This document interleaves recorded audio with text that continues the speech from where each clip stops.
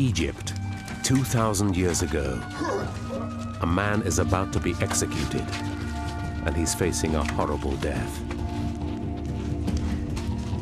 His life will be taken by poison, victim of a dark art as old as humanity itself.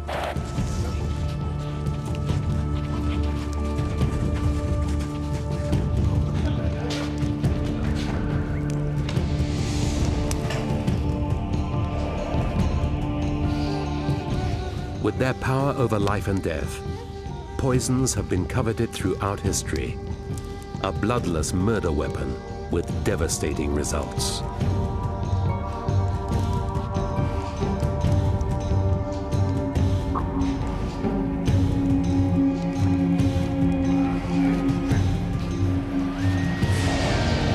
For the ancients, poisons were magical. They forced both hero and villain to leave the world of the living and enter the land of the dead.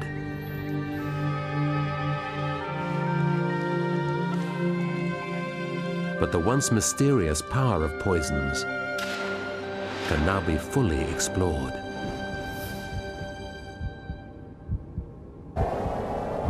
Using advanced computer graphics, we can journey inside the human body and unlock the secrets of the lethal chemicals that have so often changed the course of human history. We can learn why some poisons were slow and painful, and why some were instant killers. We can follow the poison's track and witness from the inside its lethal effects.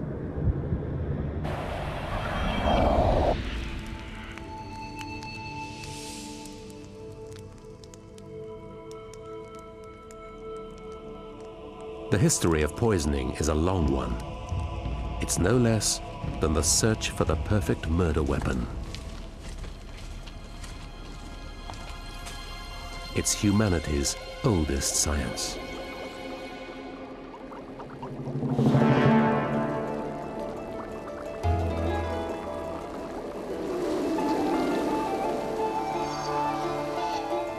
What makes a perfect poison? It needs to be reliable and fatal. It should have no color or taste or smell, so the victim suspects nothing.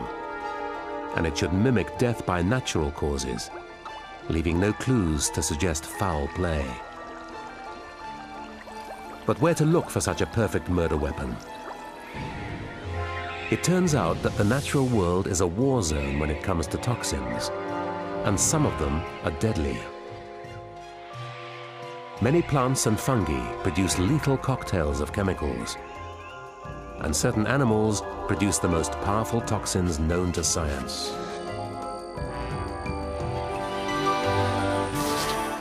Poisoners throughout history have studied and experimented with these natural agents.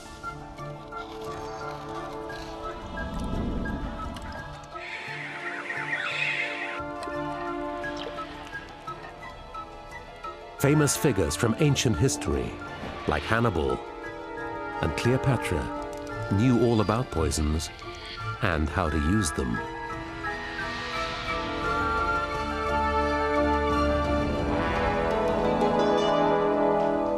The dark art of poisoning has long intrigued some of humanity's greatest thinkers, men like Leonardo da Vinci. He worked on one of the world's first chemical weapons, a substance he called fumo mortale. It was designed to be hurled at enemy ships. A combination of sulfur, realgar, juice of dogwood berries, arsenic, toad and tarantula venom, all mixed with the saliva of mad dogs. It sounds disgusting, but it was this kind of thinking that got him a job with Italy's most notorious poisoners, the Borgias.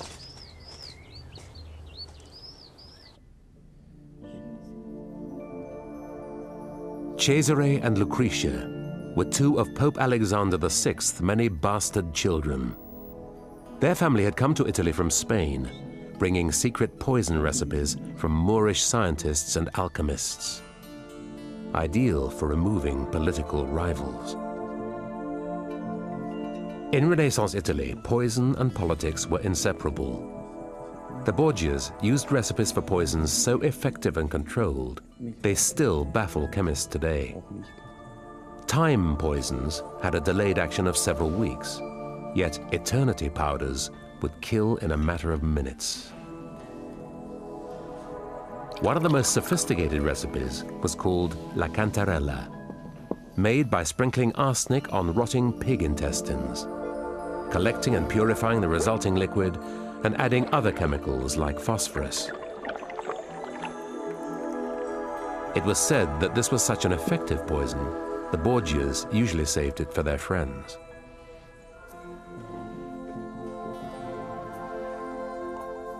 La Cantarella was so deadly because its main ingredient was arsenic. And arsenic has no color, taste, or smell. Very easy to slip into a victim's food or drink.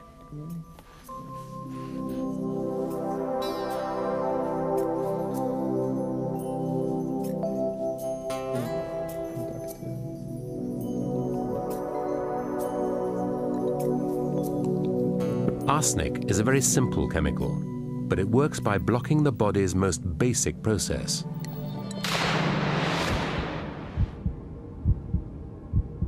The body is made up of millions of tiny cells, and every cell contains minute structures called mitochondria, which are the cell's tiny powerhouses. This is where sugar reacts with oxygen to produce the energy needed to sustain life.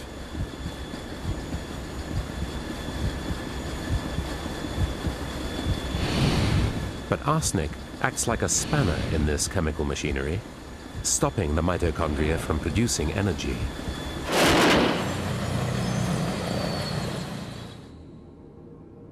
And without energy, of course, the body dies.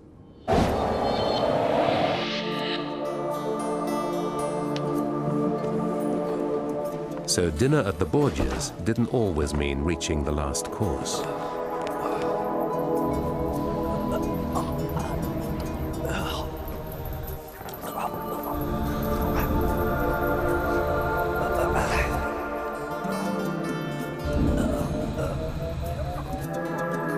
In poisons like La Cantarella, the high but undetectable dose of arsenic brought a quick and final end, making arsenic the first serious contender for the perfect poison.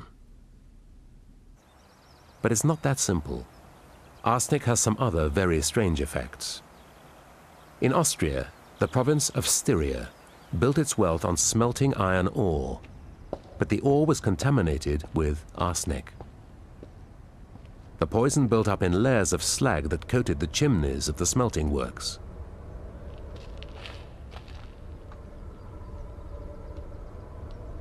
But this didn't seem to worry the iron smelters at all. As soon as the chimneys were cool enough, they would harvest this lethal coating, not to murder anyone, but to eat it. They claimed that the continual low dose of arsenic was good for them. And they were probably right. All poisons seem to have this baffling property. And this was partly understood even as early as the 16th century by the scientist Paracelsus, who wrote, "In all things there is poison, and nothing is without poison. It is only the dose that determines whether a poison is or isn't poisonous." But in very low doses, many poisons are even more strange. They're not only harmless, they're even therapeutic. So the miners of Styria thrived on their daily dose of arsenic. Yet a few hundred kilometers away in Vienna, their emperor Leopold lay dying from just a slightly higher dose.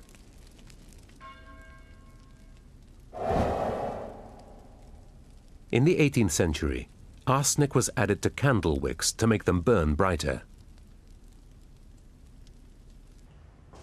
But as they burned, they released arsenic into the air.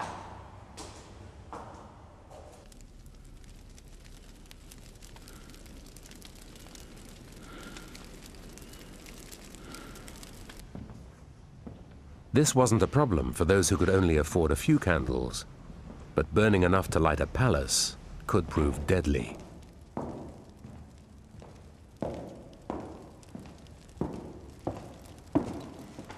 So this great man, who had led his country and survived through the bloodiest of wars against the Turks, could have died simply from sleeping in rooms lit by arsenic-laden candles. Or he might not, and we might never know, because the symptoms of arsenic poisoning are similar to those of gastroenteritis or cholera. So the fact that it mimics a natural disease, as well as being colorless and tasteless, explains why arsenic was called the king of poisons, popular with all kinds of poisoners. And as Leopold lay dying in Vienna, in southern Italy, one woman was making a killing, selling arsenic.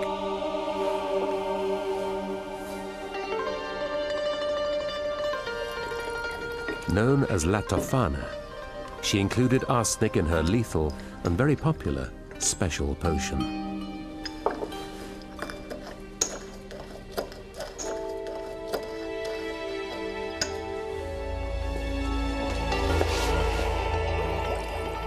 Just a few drops were lethal. Her product was called Aqua Tofana, and she sold it to women as a beauty treatment.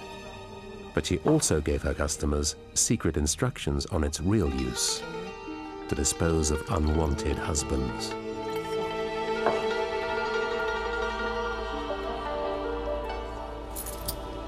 It's possible she was responsible for over 600 deaths, which makes her one of the greatest poisoners in history.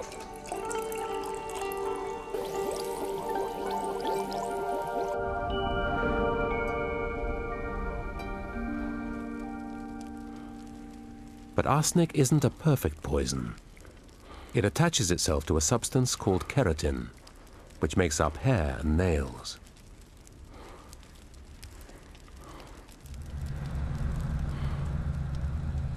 It gradually builds up in the hair follicles, making the hair brittle, and stays there for years after death. This wasn't a problem in the days of Leopold and La Tofana, but in 1836, English scientist James Marsh invented a test for arsenic, and after that, poisoners would leave a long-lasting trail of guilt. So if Marsh had invented his test 100 years earlier, we might have known what had happened to Leopold. But even before the Marsh test, there was another problem with arsenic. In all but the highest doses, arsenic acts slowly. So if Leopold had been poisoned, he would have taken a long time to die. So, well before his death in 1705, the search was on for something more rapid and deadly. In Renaissance Italy, the country's top minds were focused on inventing a stronger poison.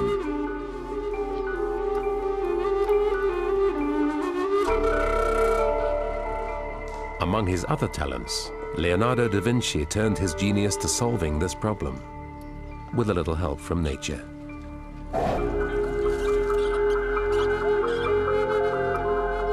His idea was called the technique of passages. Feed a poison to an animal, cut out the damaged organs, make a new potion from this, and feed it to another animal.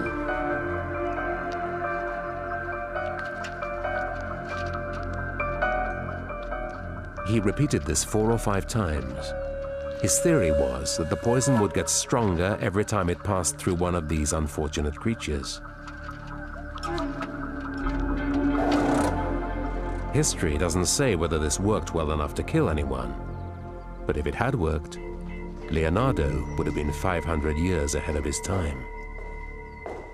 A more recent accidental experiment showed that poisons can be concentrated like this. In the 1950s and 60s, pesticides like DDT offered the answer to a farmer's prayers. DDT was sprayed onto crops to kill the millions of pests. But other creatures fed on these pests or on contaminated plants. And then other creatures fed on them, and so on. The poison passed up the food chain, reaching higher concentrations as it passed through each creature. When it reached the top predators, the poison was strong enough to stop them breeding, or even kill them. Not content with just increasing the strength of his poisons, Leonardo also worked on perfecting the delivery system.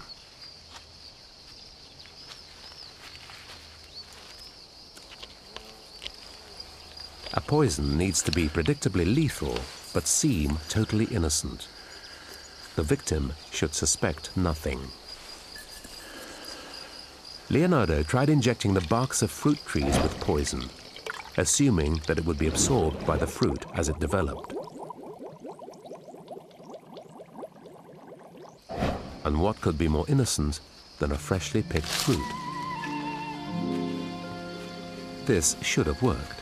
Just think of today's worries about crops accumulating toxins from the soil. But to kill someone would have taken so much fruit, the fruit would have had a more dramatic effect than the poison. In Renaissance Italy, poisoning was so popular that Rome and Venice had their own schools for poisoners.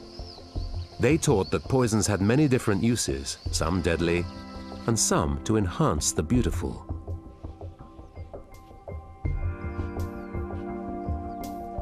When Leonardo wasn't busy with his inventions, he was working on his most famous painting, the enigmatic Mona Lisa.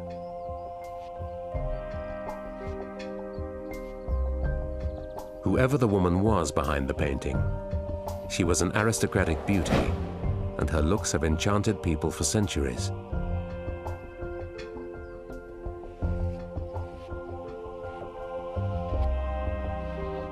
Like all women of her time, she would do anything to keep her beauty as long as possible. So she made use of the idea that poisons can be beneficial in very small doses. There was one poison that women of her day understood and used as often as they needed.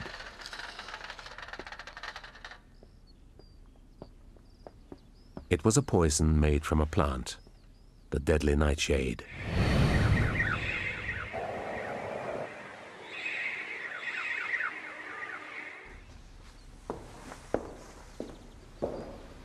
In low doses, this isn't poisonous at all, but a cosmetic.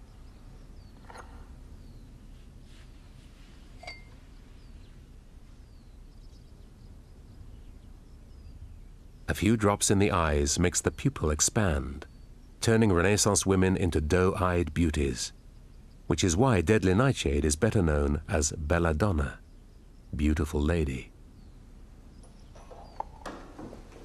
Unlike arsenic, belladonna is a very complex chemical, far too complex for Renaissance science to manufacture.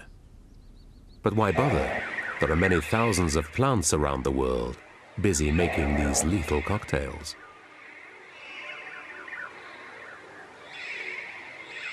Aconite, digitalis, yew, hemlock, and their different properties have been known to poison us for centuries. The ancient Greeks used hemlock for executions. This sentence was passed on Socrates for daring to hold views that contradicted the state. But it was an honorable way to die, so Socrates carried out his own execution.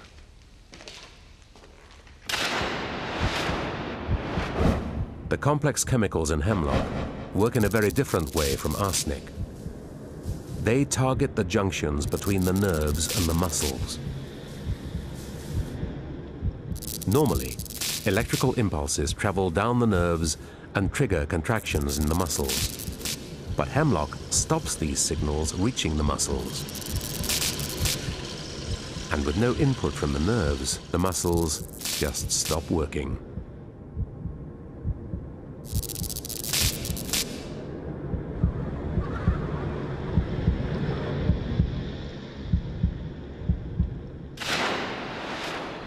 At first, hemlock causes a lack of coordination, then a growing paralysis, until finally the heart and lungs stop working forever.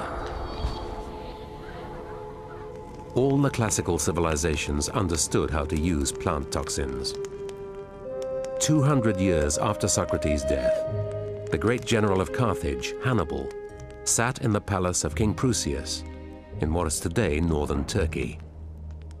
He'd won some great victories in his life, including a surprise attack on the Roman Empire with his war elephants.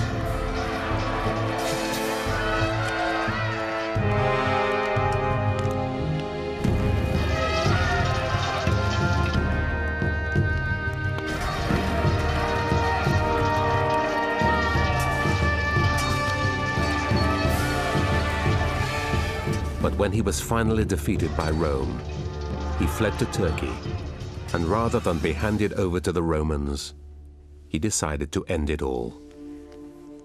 Hannibal used a deadly cocktail of plant poisons. He mixed hemlock with aconite, which compounds the effect of hemlock.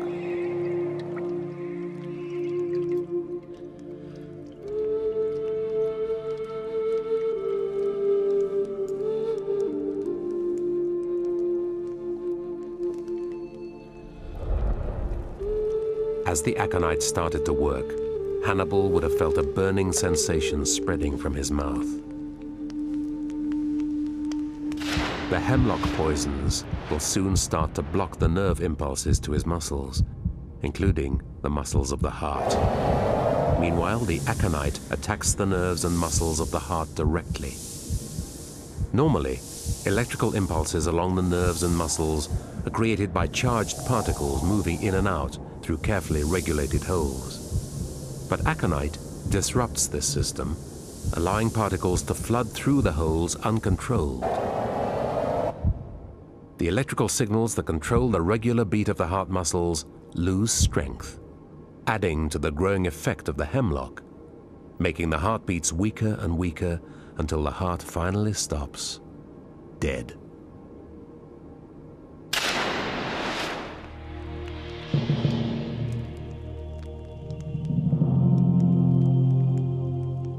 But plants don't make poisons for people. They do it to stop animals eating their precious leaves. But that doesn't always work.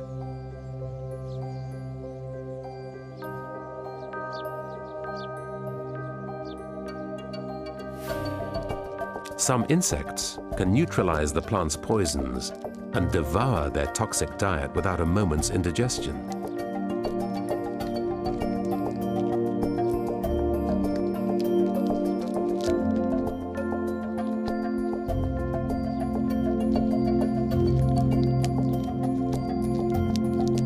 And many of these insects use the plant's toxins for their own purposes. Cinnabar moth caterpillars feed on ragwort flowers and leaves, which contain toxic alkaloid poisons. Not only do the caterpillars thrive on this foul-tasting diet, they store the toxins in their bodies, making them just as distasteful and poisonous as the plant. And they advertise this by wearing orange and black warning colors.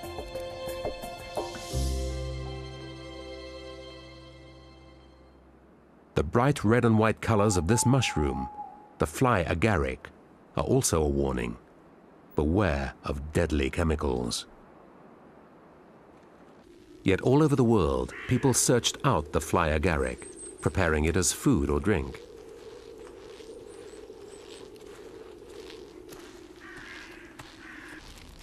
The toxins are normally lethal, but in low doses they produce some very strange effects. In northern Siberia, the Koryak people brewed up dried agarics for special occasions.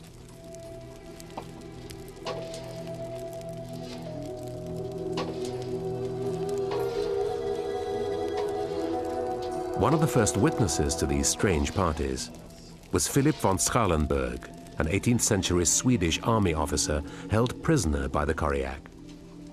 To pass the time in captivity, he took detailed notes.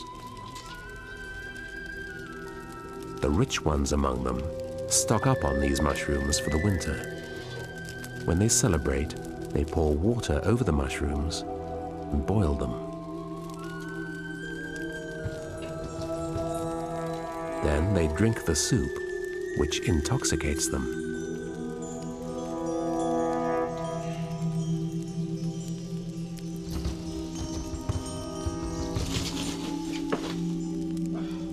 Those who cannot afford to lay in a store of these mushrooms post themselves on these occasions around the huts of the rich and watch for the opportunity of the guests coming down to make water, and then hold a wooden bowl to receive the urine, which they drink of greedily, as still having some virtue of the mushrooms in it. By this way, they also get drunk.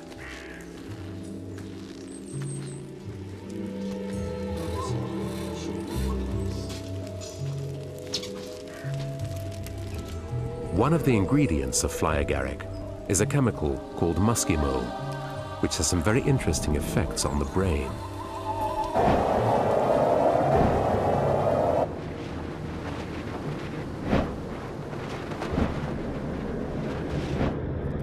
Muskimol acts on the junctions between nerve cells, the synapses. It blocks the action of a brain chemical which controls the transmission of signals between nerves.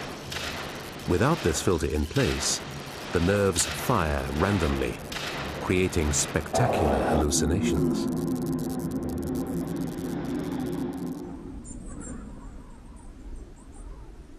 One common sensation is that of flying high over the ground.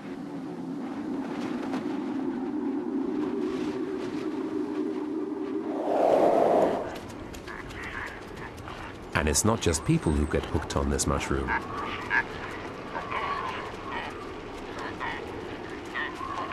The Koryak are reindeer herders, and they discovered that their reindeer would flock to a few small pieces of dried mushroom scattered on the ground, or even the urine of someone who had eaten the mushroom.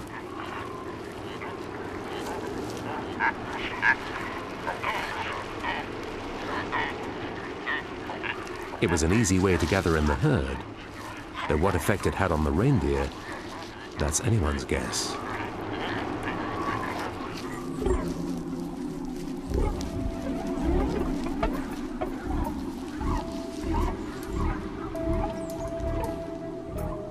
But von Strahlenberg was wrong to suggest that the Koryak just used the mushroom to get drunk. It's much more important. Their healers, shamans, drank the brew to induce a trance, giving them the power to fly in spirit to distant villages and cure the sick. And these mushroom-induced flights could be the source of a much more familiar image from Northern Europe.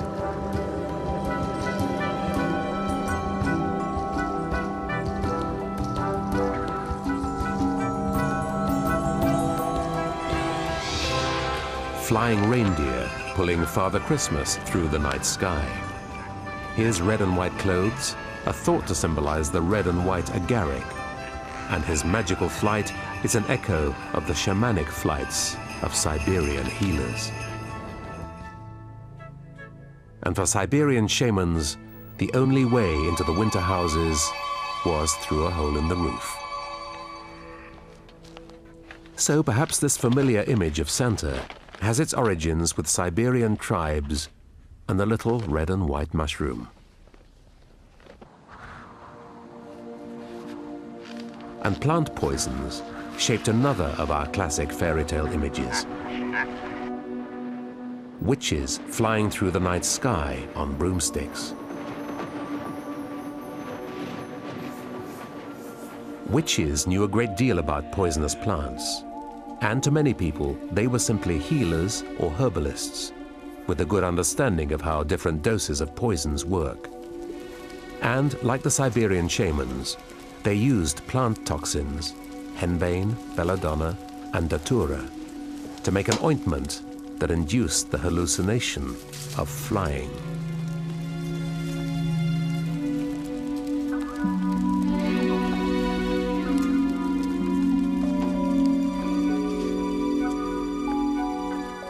But it's how they applied this ointment that created today's familiar image of the witch.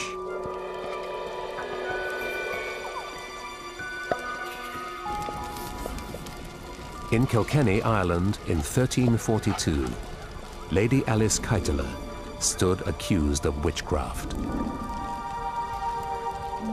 A report written at the time stated, "When searching the lady's room, we found an ointment which she used to smear on a stick upon which she rode, galloping through thick and thin." This account suggests that witches applied the ointment by using a stick, perhaps a broomstick, and straddling it. Chemicals applied to a mucous membrane are absorbed and passed to the brain more quickly than by other methods. They understood that a poison's effect partly depends on how it's delivered to the body. And the same was also true, the perfect murder weapon. But however it's given to the victim, it must seem innocent. According to legend, the kings of ancient India had invented the perfect delivery system.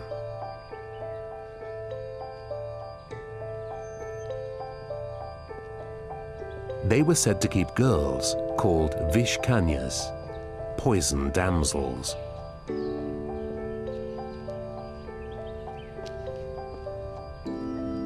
From birth, the girls had been fed with a low dose of poison, which was supposed to make them lethal with a single kiss.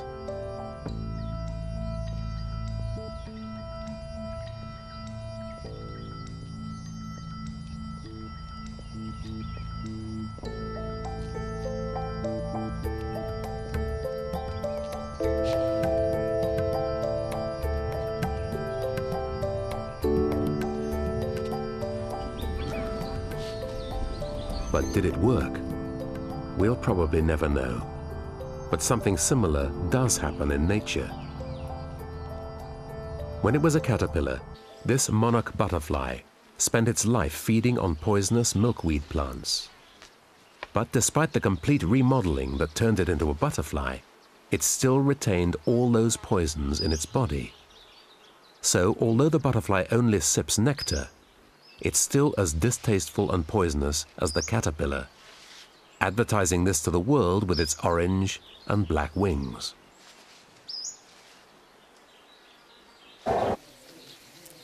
Not all animals have to steal their poison from plants. Some make their own. Female bees are armed with a sharp sting connected to a large poison gland, which makes a toxin called melittin, painful enough for beekeepers to need protective clothing and to arm themselves with smoke guns.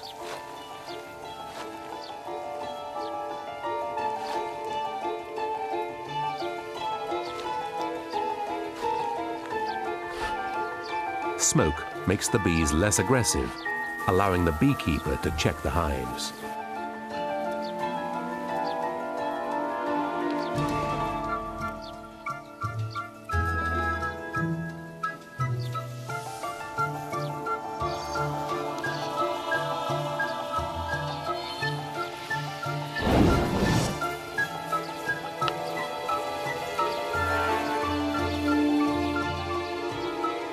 Yet beekeepers still get stung, quite often.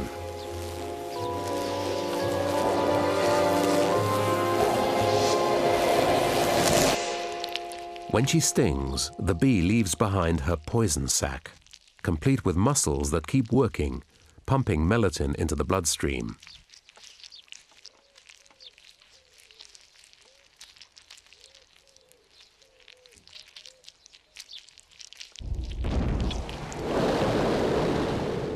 Once inside the body, the poison damages cell membranes, killing the affected cells and creating a painful inflammation.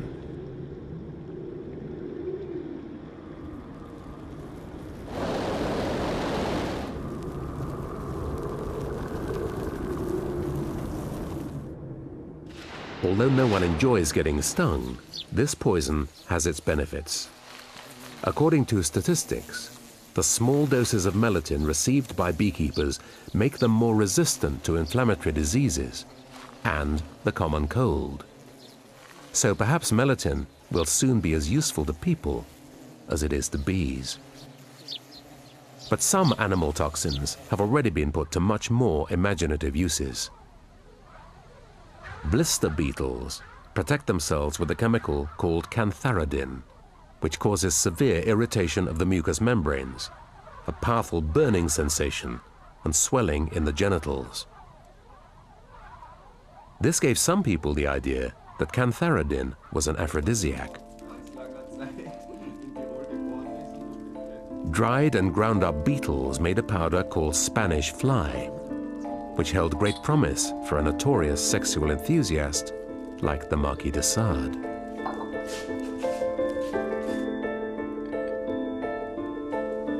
On one infamous occasion, he'd organize an evening's entertainment with some young women and a liberal supply of Spanish fly, disguised in sweets.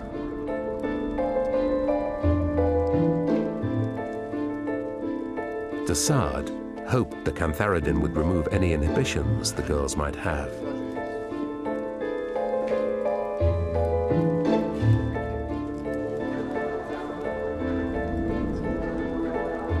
But cantharidin isn't an aphrodisiac. In high doses, it's a lethal poison. All de Sade succeeded in doing was giving one of the girls acute stomach problems.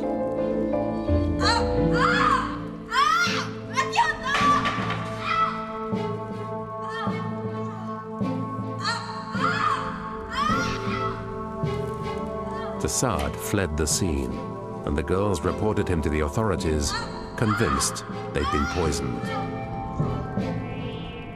At the time, there was no way to detect cantharidin in the body, but on the evidence of the girls, de Sade was convicted in his absence. As he'd completely disappeared by then, the French authorities had to make do with hanging a straw effigy instead. Blister beetles and bees use their poisons for defense, but nature, through natural selection, is also searching for the perfect killer poison, for attack. Creatures like centipedes, sun spiders, and scorpions use poison for hunting, so they need the same from their poison as human poisoners. It needs to be quick and lethal. And since nature's quest has been going on for millions of years longer than ours, some animals have evolved some very powerful toxins.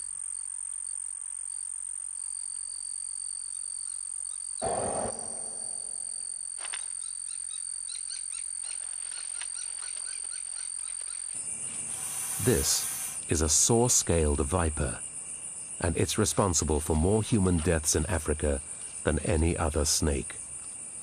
But that's just collateral damage. Its poison, made by modified salivary glands, is really designed to paralyze the prey as quickly as possible.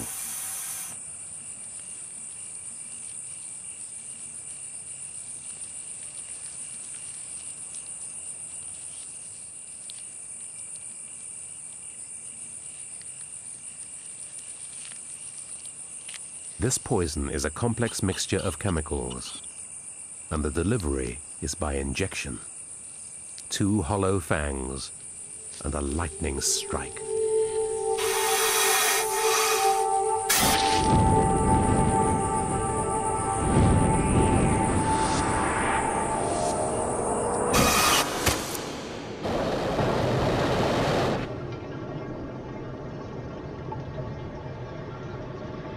Once inside the mouse, the venom breaks down the walls of the blood vessels, causing massive internal bleeding.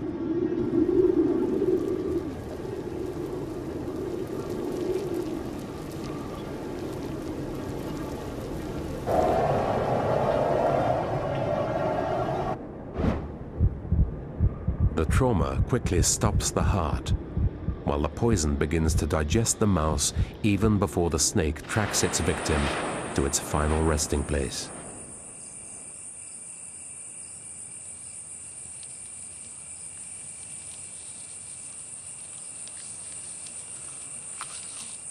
And the snake can enjoy its meal without the mouse struggling.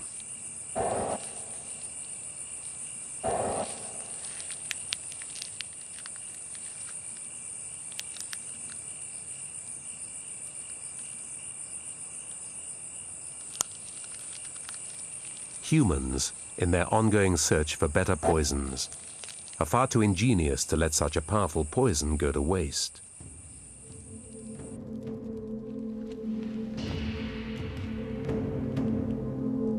In 30 BC, Cleopatra, magnificent queen of Egypt, had been defeated by Rome. She'd lost most of her power, and Augustus, emperor of Rome, would do anything to savor his triumph. Better to end it all than let him have his way.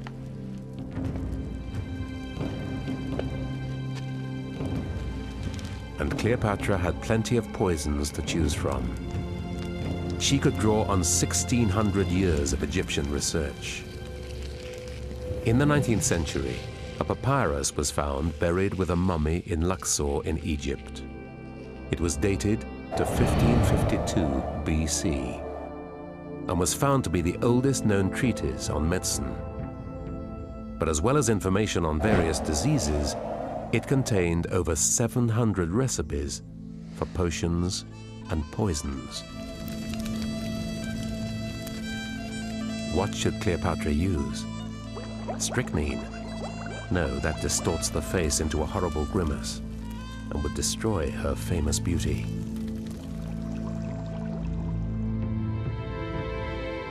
Cyanide from peach stones or extracts of belladonna, all too painful for the great queen.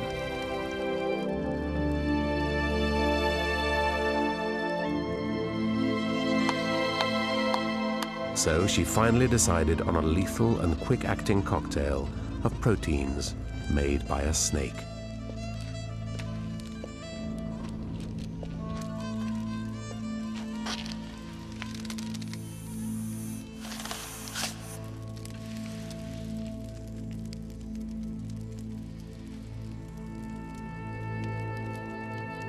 But the toxin from a viper's bite is excruciatingly painful. So she probably used an Egyptian cobra, or asp, partly because the asp was sacred to the ancient Egyptians, and partly because cobra venom has a very different effect on the body.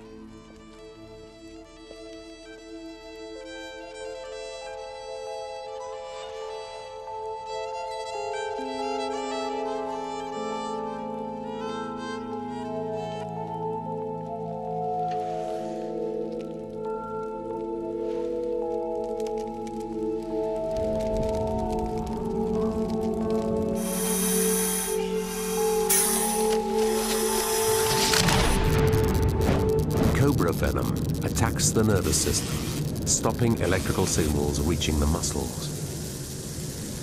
It quickly causes paralysis, then death by suffocation. Much less painful than viper venom, but often more potent. Animal toxins are amongst the most powerful known, and hidden deep in the rainforests of Central and South America are some of the most lethal poisons of all.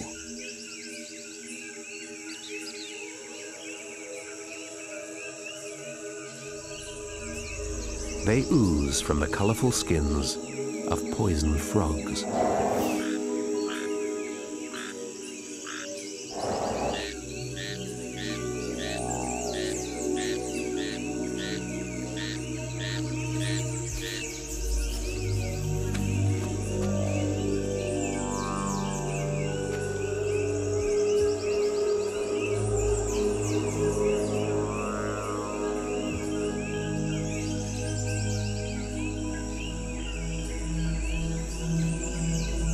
The local Indians know all about these frogs. They use the toxins on their blowgun darts, making them lethal in hunting.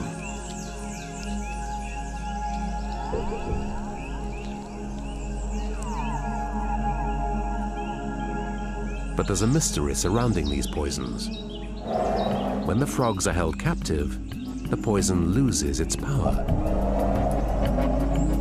It could be something in the frog's natural diet that makes the poison so powerful. Maybe an insect that we haven't yet identified. An insect even more poisonous than the frogs themselves.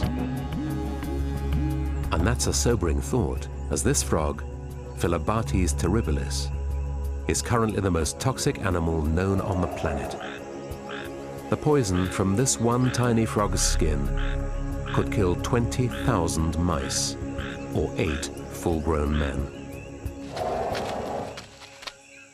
But poison frogs do have a rival for the most powerful toxin: in the ocean. Pufferfish contain a poison called tetrodotoxin.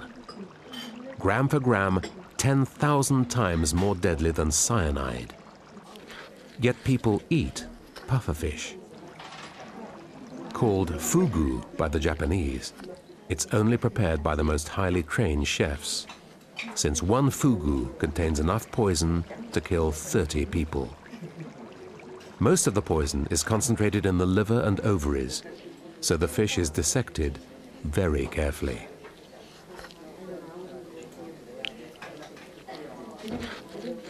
In the past, a fugu chef would be executed if any of his customers died. The skill is to leave just enough poison to make the fugu experience work. Different dishes at a traditional fugu feast contain different amounts of tetrodotoxin. Fins of the pufferfish, soaked in sake, are relatively safe. Other dishes have higher concentrations, enough to provide the mild numbness and tingling which is the aim of the fugu connoisseur.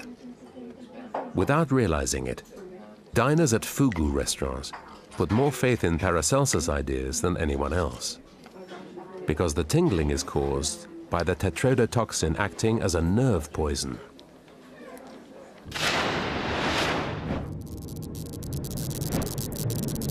It blocks the channels in the nerve walls that allow charged particles to pass, stopping the nerves from firing. This makes it instantly fatal in all but the smallest doses. Yet here, tetrodotoxin is used for the thrill of a chemical form of Russian roulette, the excitement of taking a risk.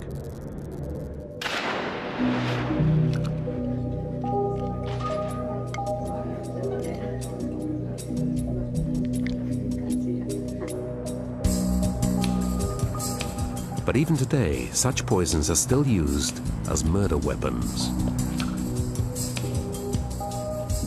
On September the 11th, 1978, Georgy Markov, a Bulgarian journalist, was making his way across London.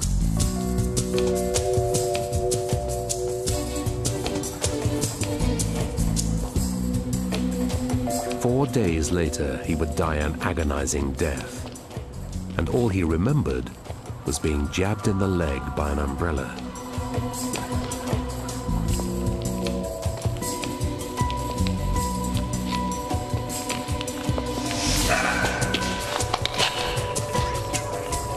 It looked as if he'd simply died of natural causes. But in the autopsy, something was found in his leg. A tiny metal sphere the size of a pinhead.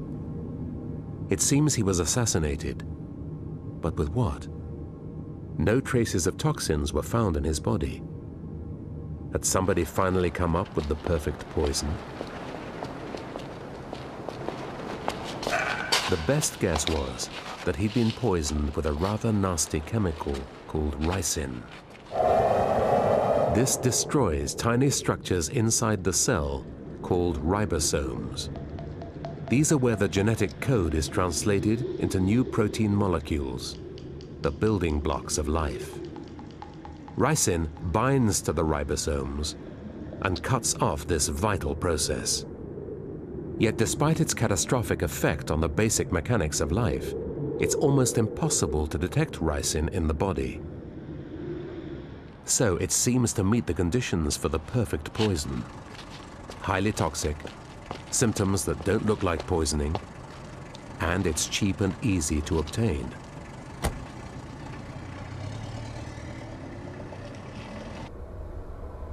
That makes it popular with modern poisoners. Ricin stockpiles have been found in terrorist hideouts in Afghanistan, and in an echo of the Renaissance days of poison and politics, it's been used recently to attack the heart of the US government. Envelopes containing the deadly poison ricin have been discovered in a US Senate mailroom. Congressional and law enforcement sources said the substance was found on Monday afternoon on an automatic mail sorter in the Dirksen Senate office building. A specialized marine unit Ricin deals with might be the latest step in the search for the perfect poison. But it's still not perfect. It's not as toxic when swallowed as it is when injected directly or inhaled as tiny particles. And neither of these delivery systems is as easy as just feeding poison to a victim. So, after thousands of years, the macabre search still goes on.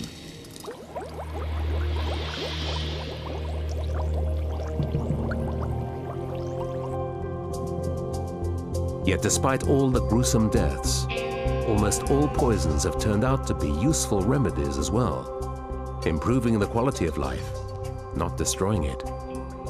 Even ricin may be used in the future to target and kill only cancer cells. Cantharidin from blister beetles and venom from certain snakes could also help in the fight against cancer. Scorpion venom suppresses the immune system, vital in organ transplants. Tetrodotoxin from pufferfish is used to ease withdrawal symptoms from drug addiction. Poison frogs are providing painkillers more powerful than morphine, but without the side effects. The list goes on. Everything that we found shows that Paracelsus was right. The search for the perfect poison has led to the discovery of many near-perfect medicines, producing more benefit than harm to humanity.